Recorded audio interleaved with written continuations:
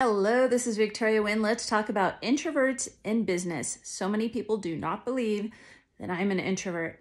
Trust you me, I would far rather be at home and with my animals or on a farm with animals or hiking with animals than being at a party, a networking event.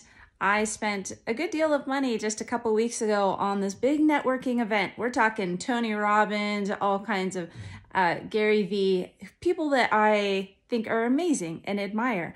But at the time, it was just not the day for me to go out.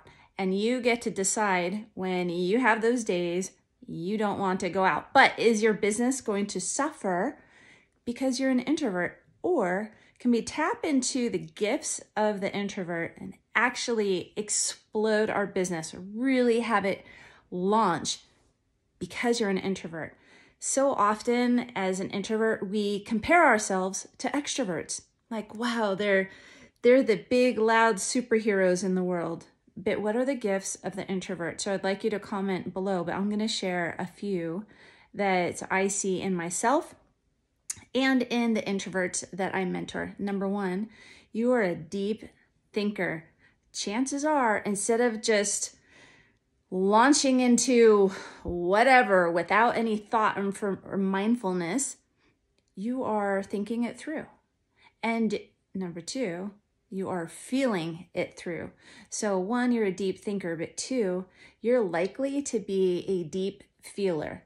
I can tell you right now that in this day and age, there is nothing more that people want but some feeling. They want to feel alive. They want to feel connected to a business.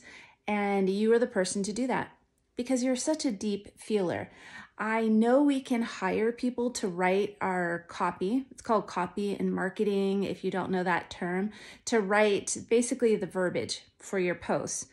But if you are a deep feeler, you're probably going to be the one that should do the writing, even if you're not a writer, because people aren't looking for this beautifully, professor grade writing and copy and marketing. They want heart and they want feeling. So that would be number two.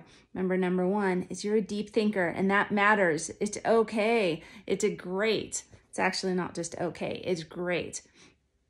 Number three, you are likely to be a creative. Now, creatives do really, really well in business for the very exact term, because you're creative. Now, if you can take that creativity and turn it into being a solutions person, you are going to absolutely soar. You have to be very creative at coming up with solutions. Problems will come up all the time. It's just the nature of the beast of being a business owner. And that includes doing business coaching, any kind of coaching or service as well. Doesn't just have to be a retail situation. Now, remember those big three. Comment below what other gifts you see in introverts or in yourself that help to launch you in business. To discuss coaching with me, visit victoriawynn.com. I'm a branding expert and a life and business coach. I love you guys. I hope this gives you some confidence to know that just because you're an introvert does not mean you can't highly, highly succeed in the business world, and that includes on TV. I've been on NBC, ABC, and Fox TV. There are tips and tricks to getting yourself on TV and feeling confident. It's not about hair. It's not about makeup or your outfit. It's about your message. But we'll talk more about that, victoriawynn.com.